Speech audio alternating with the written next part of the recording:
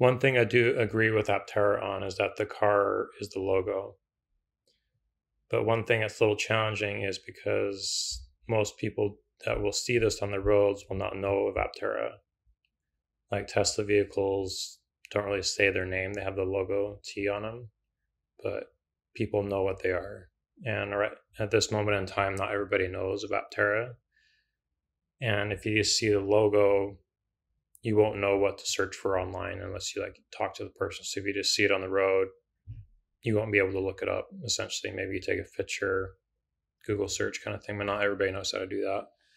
So I had some thoughts on how to potentially put the word Aptera, but not have it distract. So on this, I have it just on the rearview mirror on the front.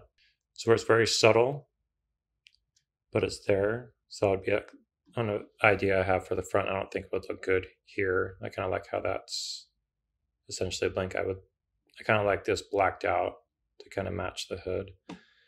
The other idea on the back would be above the license plate. So this would be just above.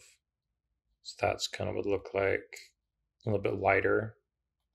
I think that's having it be more subtle like that, I think would be acceptable, and people could see the word Aptera and look it up later.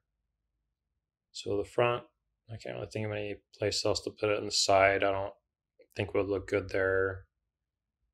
And yeah, those are my two ideas. Let me know if you have any thoughts.